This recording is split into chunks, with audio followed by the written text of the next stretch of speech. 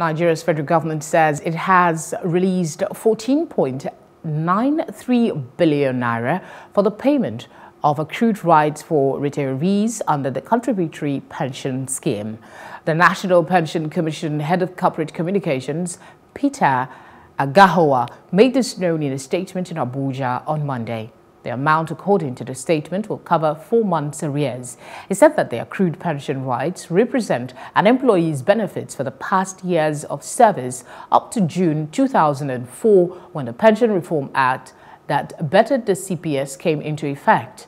The Commission commended the efforts of the federal government at ensuring that the accrued rights arrears were cleared.